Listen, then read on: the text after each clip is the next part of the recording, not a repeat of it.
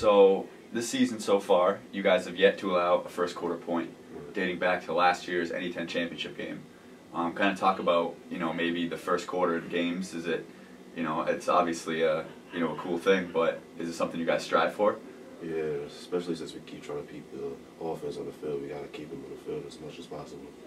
Yeah, definitely. So last week you blocked a field goal in the first quarter that Stonehill would have put the first points on you in 7 games. Right. Kind of talk about that play. I was just thinking of getting that ball. That's it.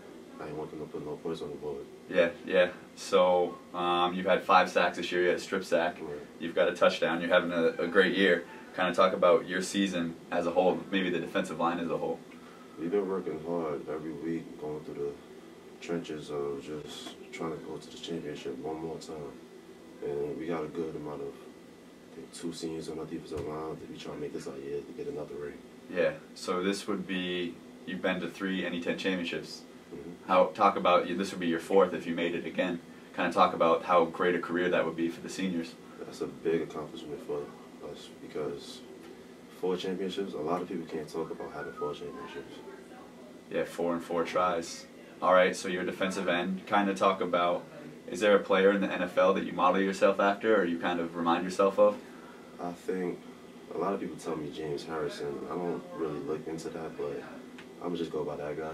Yeah, now what's the similarity between you and James Harrison? I mean, he's a tough player. Yeah, he is. Well, it's probably because of his height, because he's 6'1", I'm 6'1", and he's doing things in the NFL that a lot of people can't do for his size. Yeah, definitely.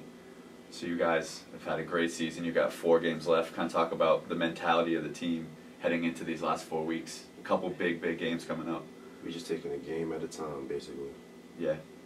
You'll be on ESPN 3 next weekend. Right. Now, I don't want to skip over this weekend's game, but kind of how cool would it be next weekend to be on that stage? It's going to be real fun. That's it.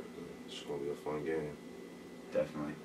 All right, well, good luck this weekend, and I look forward to watching you the rest of the year. All right, thank you. Thank you, man.